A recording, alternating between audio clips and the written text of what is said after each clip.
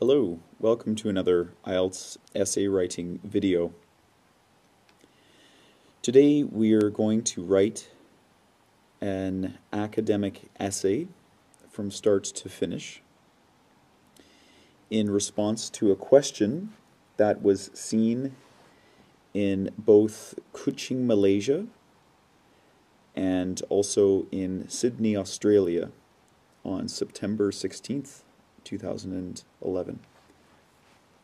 If you find this video helpful, I encourage you to visit my websites, my blog at IELTS.com, and a new website I have, which is attracting students and a few instructors from around the world, a chat website, IELTS-chat.com. Let's look at the question as it was seen a few days ago. Children who are disinterested in subjects such as mathematics and philosophy should not be made to study them at school. These subjects should be optional rather than compulsory. To what extent do you agree or disagree? I'll let you read the question to yourself.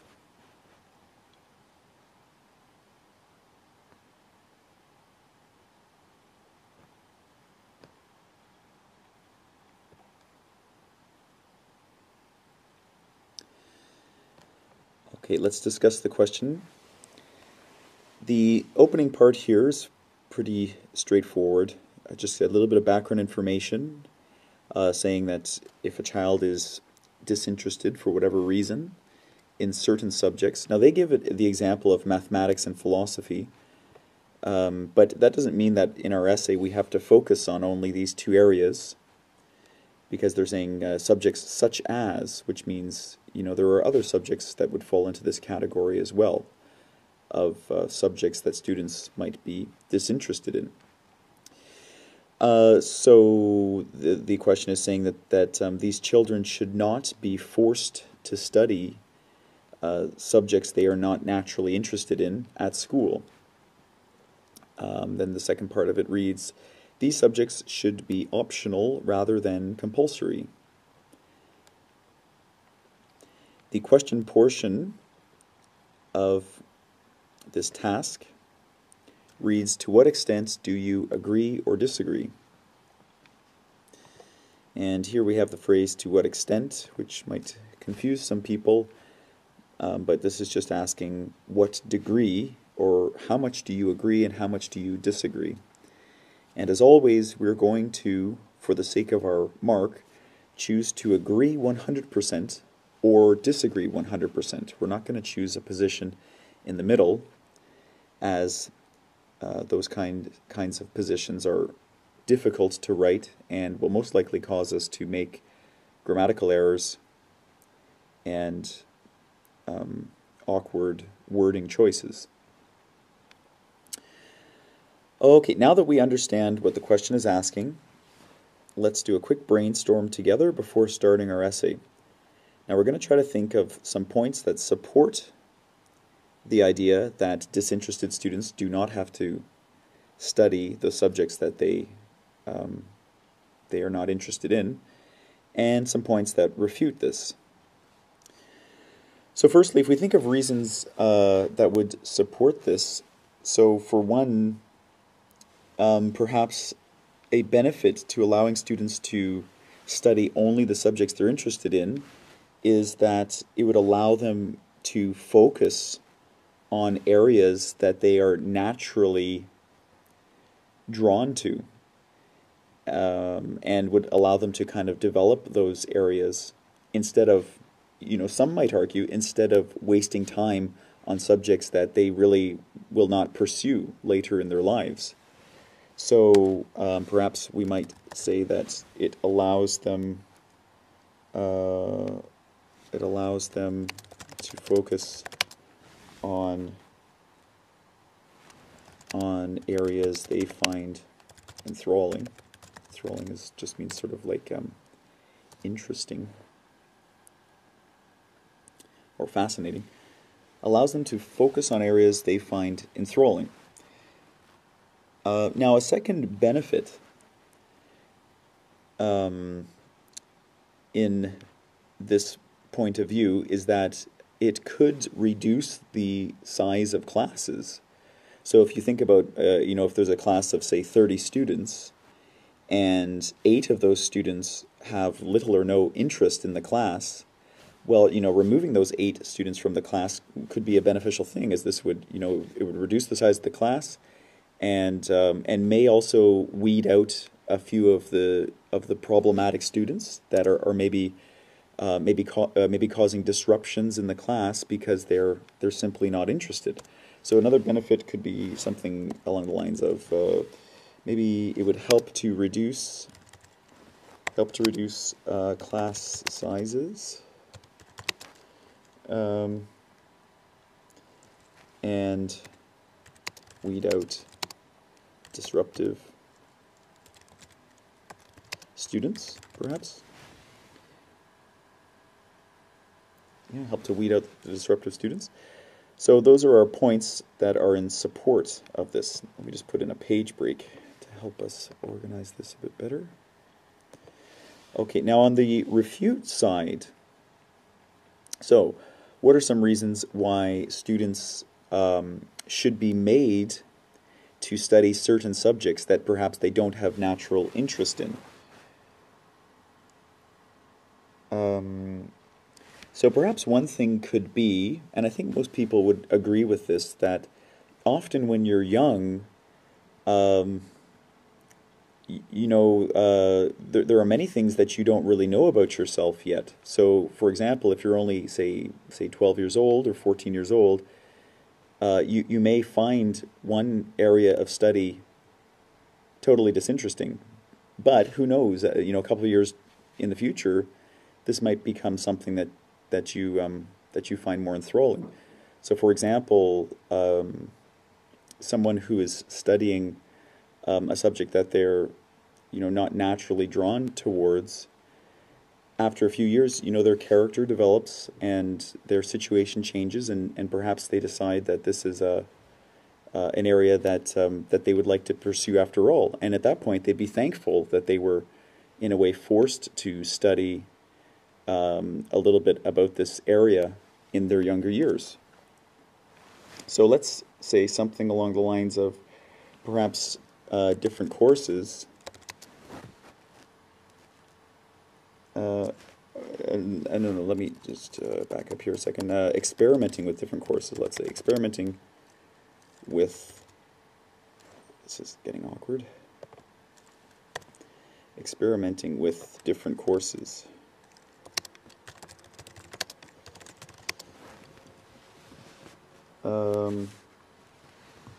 Different courses helps people realize their strengths, maybe. Realize their strengths. I'm sure most people have some personal example where in their childhood they studied one thing that they found totally boring, and then, when they finally decided to go to university or whatever, or even to, pursue a career, this thing that they once found totally disinteresting becomes quite central to their later work. So that could be the first point. Secondly, I think most people would also agree that having a basic understanding of certain subjects is essential, whether you like those subjects or not. Of course, one of those being mathematics, of course. So, students who decide to stop their mathematics studies prematurely might find it very difficult to engage the world when they finally finish their education. So let's try something like having a basic understanding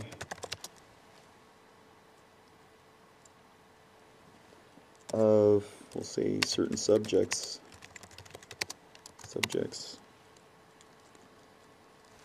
is essential for life, we'll say. for life.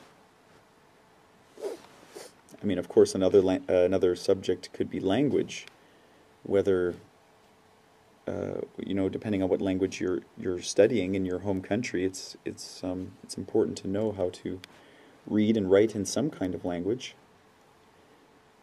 So there we have it. We have a couple of points for support, a couple of points for refute. Now all we have to do is decide which of these points of view is easier to write as an essay. And as I've told you before in previous videos, on our examination, our IELTS examination, we want to choose the easier essay to write. We're doing this examination because we want to score a good mark. So sometimes that can go against maybe what we personally believe, but we're in this game to score a good mark, and that's what we're going to try to do. Now, when I look at the two sides here, personally, I feel that the refute side would probably be easier to argue, simply because this is the system that is in place in the world today. Where, you know, any country you go to, students have to study a certain number of courses. Many of those courses they find disinteresting.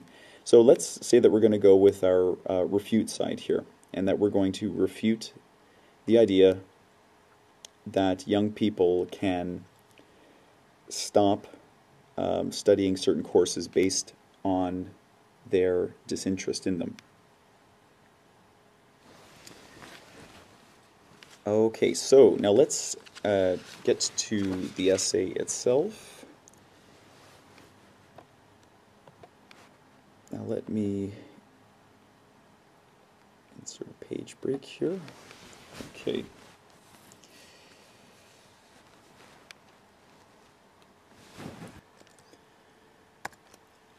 Okay.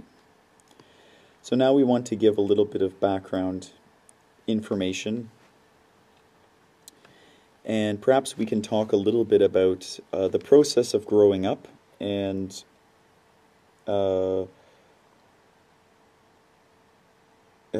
you know, maybe how growing up, when you're growing up, it's important to perhaps experiment with different things to develop yourself as an individual. So let's start maybe with something like part of the process of growing up is developing oneself as an individual. Okay, very general opening sentence. We are just, you know, we haven't talked about anything specifically to do with education or course selection among young people.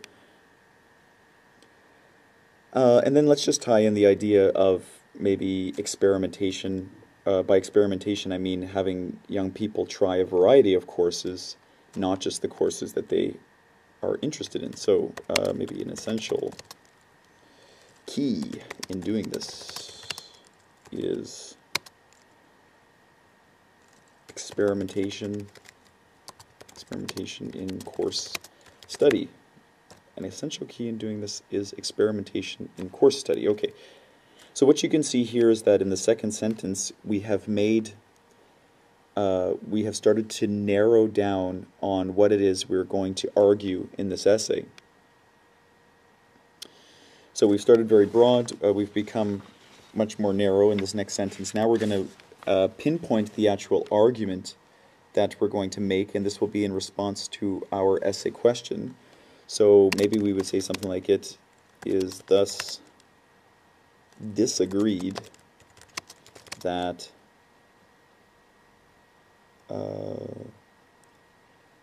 that children who find certain subjects, we'll say, in school disinteresting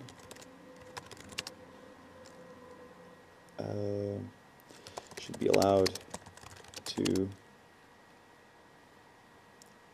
we'll say, defer their study of them. It is thus disagreed that children who find certain subjects in school disinteresting should be allowed to defer their study of them. Okay. Now, before we go on to our outline sentence, I just want to point out a few things I've done here, which you've probably already noticed. I'm trying to include cohesion so that my ideas kind of link together as you read through the sentences. So firstly, we had an opening sentence. In the second sentence, I used the word this, so an essential key in doing this, which refers us back to what was said in this opening sentence. In the thesis, I even linked the thesis to the sentences that came before by writing, it is thus disagreed. So thus, this tells us that there have been ideas presented before it, and because of those ideas, this is something that is being stated as a truth. It is thus disagreed that children who find certain subjects in school disinteresting should be allowed to defer their study of them. Now, we're going to share our two outline sentences. So let's just do what we normally do, which is this will be shown. This will be shown by looking at how trying a variety of different courses. Now, our point was that trying many different courses can help a person realize their strengths. So trying a number of different courses so it can help a person realize their strengths. And our second point was how having a basic understanding of certain subjects is essential for life, like we mentioned, mathematics and language. So how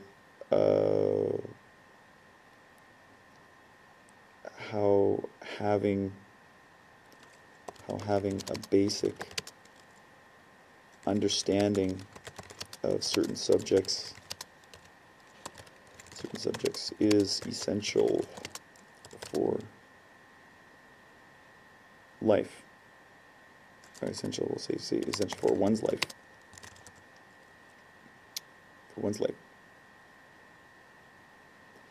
Okay, so let's read through the opening paragraph together, and you will see how the sentences flow together and link, and how our introduction paragraph acts as kind of a roadmap for the rest of the essay.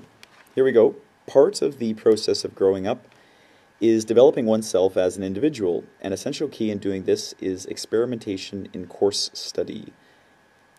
It is thus disagreed that children who find certain subjects in school disinteresting should be allowed to defer their study of them.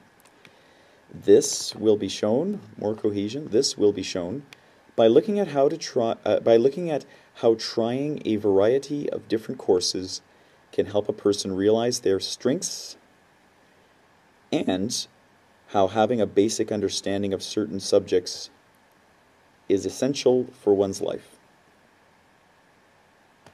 Okay, let's go to our first supporting paragraph, which, as you know, will be about trying a variety of courses to help someone discover what subjects and what areas of study they are naturally interested in and good at. Firstly, so let's say something along the lines of forcing students to study a variety of these subjects before. Let's try courses. A variety of courses, regardless of their interest,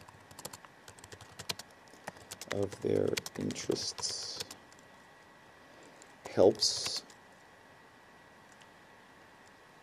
these young people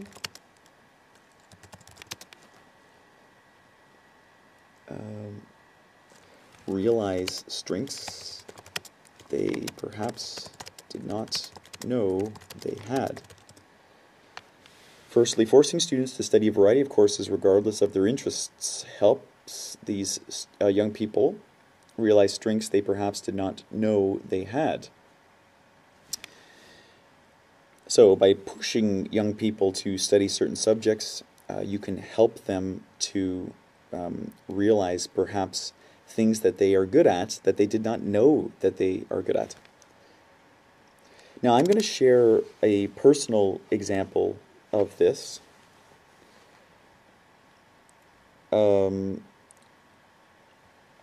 I'm going to share the example of studying the English language in Canada when I was younger, and how maybe initially as a young person, like most students, you're not completely interested in that. Or I wasn't very interested in it, and then as time went on, I realized that it was something I was good at, and then I built a career around it. So for example, as a young person in Canada, I'll say, it was compulsory for me to study English. I'll say English writing. English writing. And now let me point out that like many of the other students, I initially found this area of study,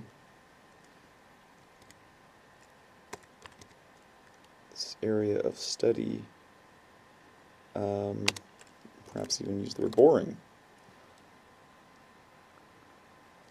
but quickly realized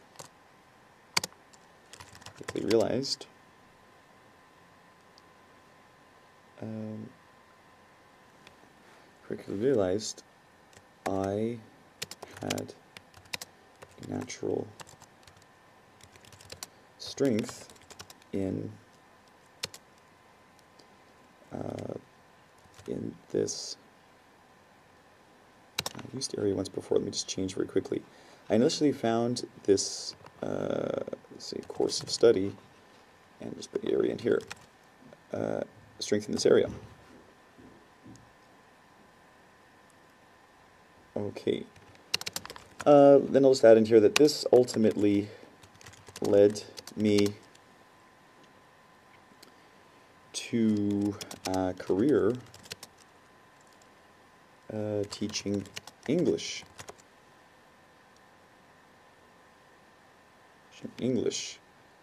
Which has been both let's say stimulating and rewarding.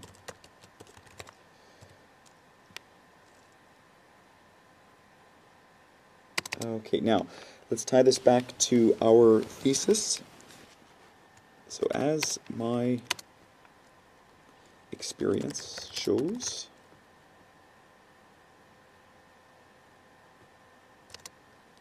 students initially disinterested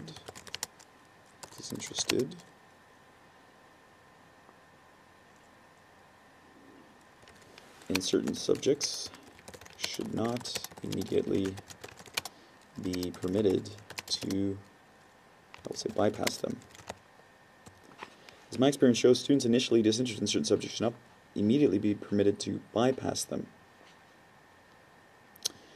Okay, let's just read the paragraph from the top. Firstly, forcing students to study a variety of courses regardless of their interests helps these young people realize strengths they perhaps did not know they had. Maybe I'll even change this to possess. For example, as a young person in Canada, it was compulsory for me to study English writing. Like many of the other students, I initially found this course of study boring, but quickly realized I had a natural strength in this area. This ultimately led me to a career teaching English, which has been both stimulating and rewarding. As my experience shows, students initially disinterested in certain subjects should not immediately be permitted to bypass them. Okay, very easy paragraph. I simply stated what we were going to talk about. I gave a personal example. I discussed my personal example and how it led me to something good, something positive. And then in the end here, I have linked this paragraph back to my thesis and shown how the entire paragraph supports the argument of the essay. Let's continue to our second supporting paragraph. So maybe we'll just use a little linking phrase here. Additionally, now our second idea was along the lines of certain basic subjects should be considered essential for one's life. Mathematics, we'll say, is our example here. Mathematics is a good example here.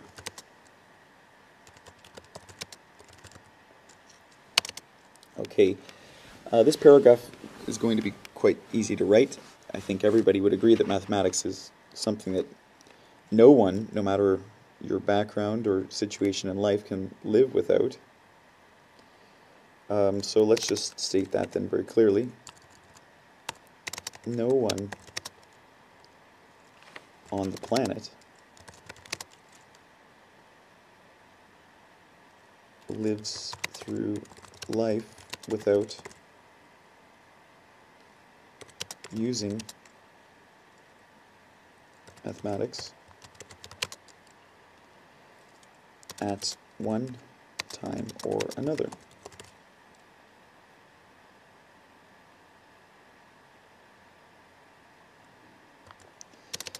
Thus, now we just want to state here that that because people use mathematics, pretty much every day in their life, to allow students to discontinue their study of mathematics prematurely simply because they are disinterested in the subject is doing them a disservice. This is not doing something helpful for that person, but actually this is doing something that could harm them and their abilities when they reach adulthood.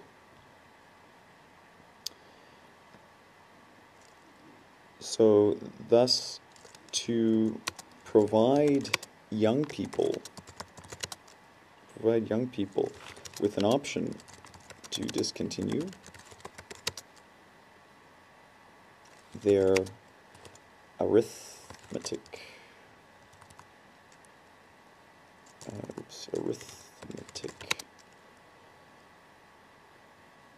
their studies in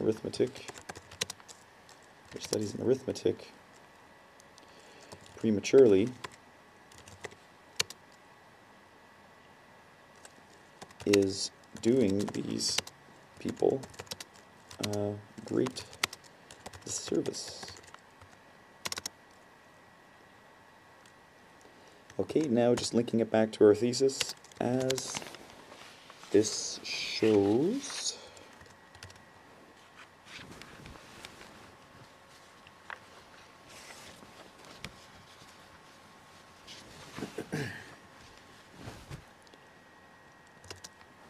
let's see, students, we use students a lot, young people, no, let's try youths. Youths should never be allowed to interrupt their studies in certain core subjects based on disinterest. Okay? So let's go just to the top of that paragraph and run through it together. Additionally, certain basic subjects should be considered essential for one's life. Mathematics is a good example here. No one on the planet lives through life without using mathematics at one time or another. Thus, to provide young people with an option to discontinue their studies in arithmetic prematurely is doing these people a great disservice. So we're saying if you allow somebody to decide to stop their studies in mathematics, you are actually allowing them to hurt themselves. As this shows, youths should never be allowed to interrupt their studies in certain core subjects based on disinterest. Okay, now let's conclude our essay with a little summary. So as the above, we'll call it a discussion. I know some people might feel that this is misleading or confusing, but when I use the word discussion here, I just mean that we've talked about we've talked about this topic today. We've looked at different parts of this topic, so we've kind of made a discussion on the subject. That doesn't, it has no reference to a discussion essay style of writing. So as the above discussion has shown, students around the world should, we'll say, not be permitted to alter their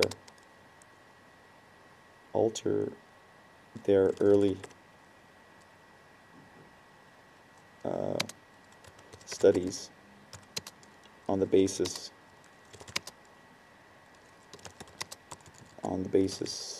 of disinterest.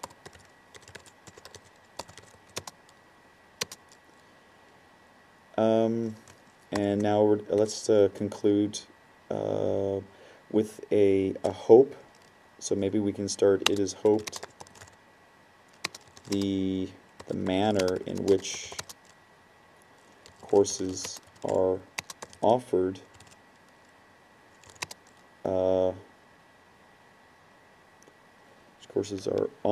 I think among most countries, maybe not all countries, but most countries today, the core courses cannot be changed. Students must study certain topics.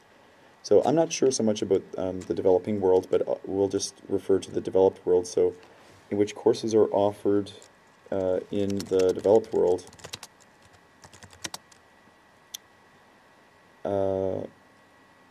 never changes.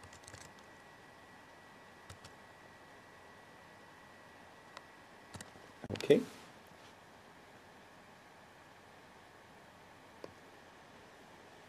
So, as the above discussion has shown, students around the world should not be permitted to alter their early studies on the basis of disinterest. It is hoped the manner in which courses are offered in the developed world never changes. Okay, now let's go back up to the top. We'll read the essay once through together. And I will also do a quick word count here. Let's see if we're in the ballpark. 297 words, which is probably a little bit longer than we'd ideally want. So I think we're shooting for maybe around 280 or even 270, but it's all right. It's not too long. Part of the process of growing up is developing oneself as an individual. An essential key in doing this is experimentation and course study. It is thus disagreed that children who find certain subjects in school disinteresting should be allowed to defer their study of them. This will be shown by looking at how trying a variety of different courses can help a person realize their strengths, and how having a basic understanding of certain subjects is essential for one's life. Okay. Firstly, forcing students to study a variety of courses regardless of their interests helps these young people realize strengths they perhaps did not know they possess. For example, as a young person in Canada, it was compulsory for me to study English writing. Like many of the other students, I initially found this course of study boring. but quickly realized I had a natural strength in this area. This ultimately led me to a career teaching English, which has been both stimulating and rewarding. As my experience shows, students initially disinterested in certain subjects should not immediately be permitted to bypass them. Okay, good point there. Additionally, certain basic subjects should be considered essential for one's life. Mathematics is a good example here. No one on the planet lives through life without using mathematics at one time or another. Thus, to provide young people with an option to discontinue their studies in arithmetic prematurely is doing these people a great disservice. As this shows, youths should never be allowed to interrupt their studies in certain core subjects based on disinterest. As the above discussion has shown, students around the world should not be permitted to alter their early studies on the basis of disinterest. As a result of being unenthusiastic. It is hoped the manner in which courses are offered in the developed world never changes. Okay, that concludes our lesson for today. Thank you for listening.